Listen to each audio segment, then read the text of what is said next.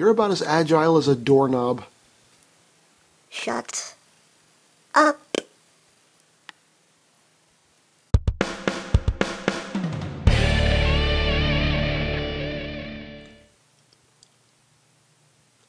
Hey, what's up YouTube land? EmGo here, the freaking geek himself, and today we will be reviewing the Power Rangers Samurai Megazord. So here we are, and there they are. Now, I will say right off the bat, I have not watched this show. I know nothing of this show, I know nothing of these Zords, I don't know anything about how these new Rangers came about, I know nothing about this series. But you know who does? PR Christopher, who is my main man for Power Rangers reviews. You should definitely check him out and give him a sub.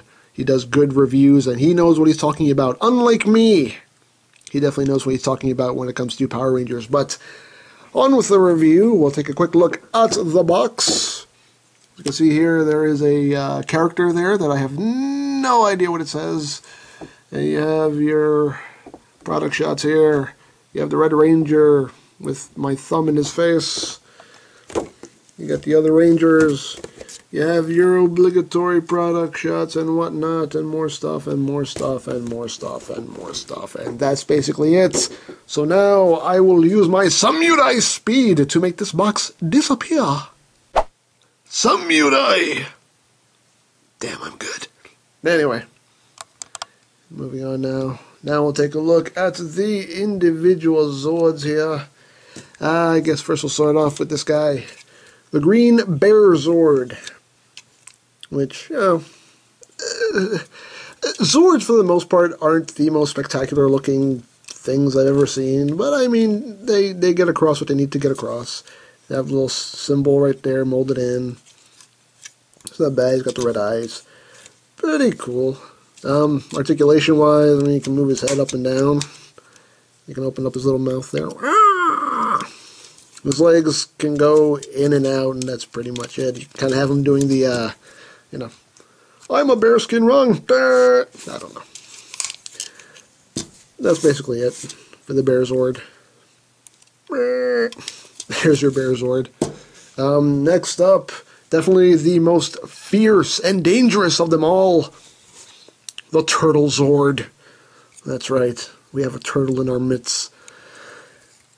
Big pink symbol right there. Pink eyes, black head. And that's pretty much it. Articulation, little flippers here. It can flip up and down. Got the little molded symbol right there. And that's pretty much it. It's a turtle. Turtle.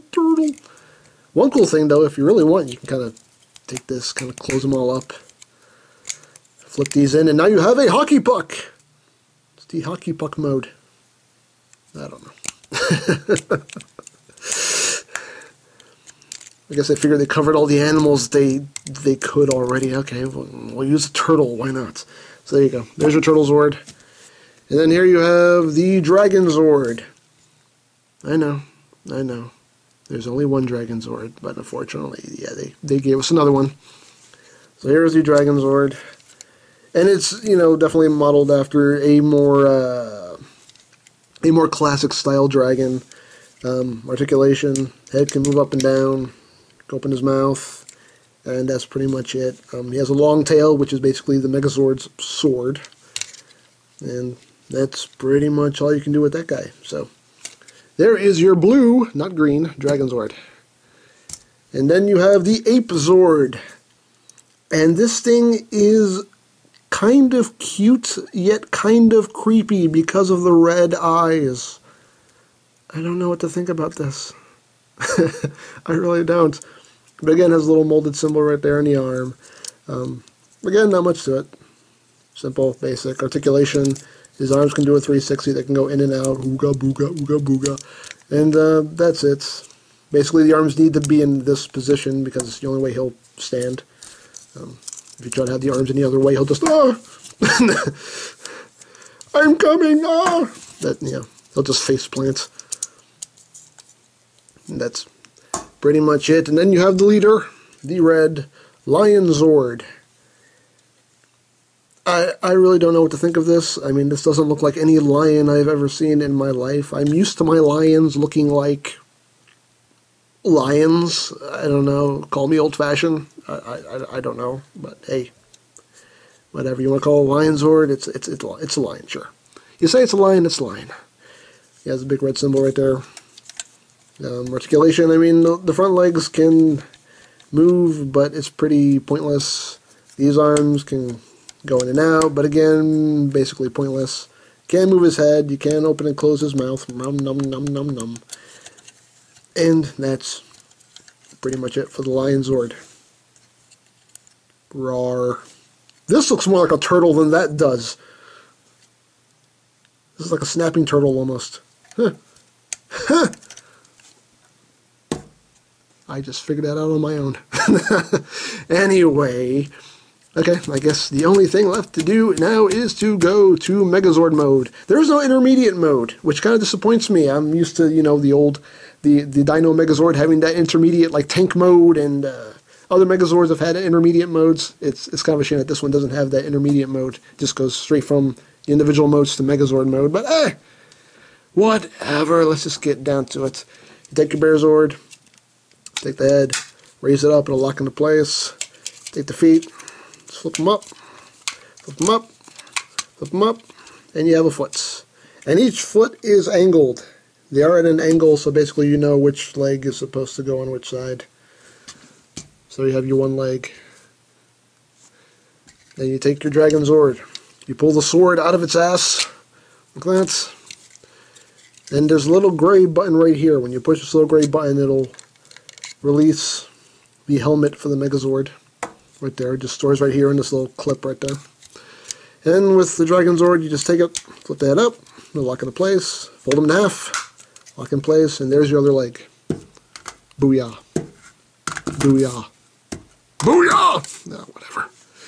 Then you take your Turtle Zord, split it in half, like so, flip up the flippers, flip the head in, take this section right here, rotate it, and there you have an arm.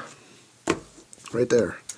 Then you take your Ape Zord, you raise his hands over his, oh no, you don't. No, you don't. You bring his arms all the way down, straight down, and then bring them up over his head like that. That's what you do. I just remembered. And there you have your other arm right there.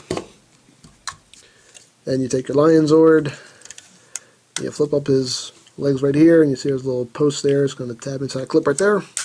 Snap it in, take these legs, just raise them up, take this whole section, bring it down like so. Then we'll save that for last. So now you just take your legs, slam them in there,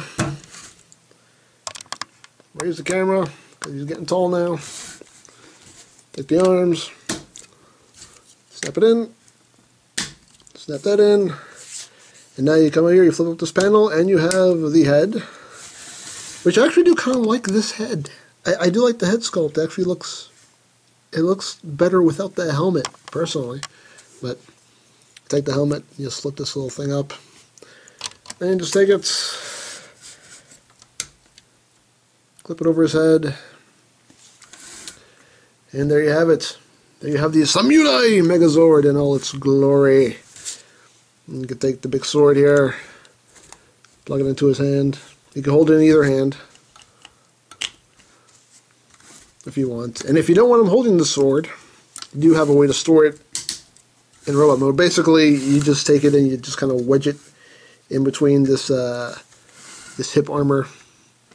You just take it, place it in there, and there's your storage if you don't want him actually holding his sword. But damn it, I want him holding his sword. And he's going to hold it. So that's basically it. Now, articulation in Megazord mode, not much. You get arm movement, and that's basically it. There's no knee movement. You can rotate the legs from... You can rotate the legs, but it doesn't serve much purpose, and actually really throws him off balance when you do that. It just doesn't work. So basically, you keep his legs straight, keep his arms slightly up. It's a Megazord, and pretty much they're known for having next to no articulation, so don't be too disappointed if your Megazord can't get in any dynamic poses, because, yeah, it's not going to happen. But there it is. Now, For comparison, I will use my Samurai Speed to bring in this as a comparison. Samurai! Told you I'm good. So here he is next to the reissue Dino Megazord. You can see they're basically the same size. Not that much difference in height. I think maybe the Dino Megazord is a slight bit taller at the head, but not by much. So he's definitely a decent sized Megazord.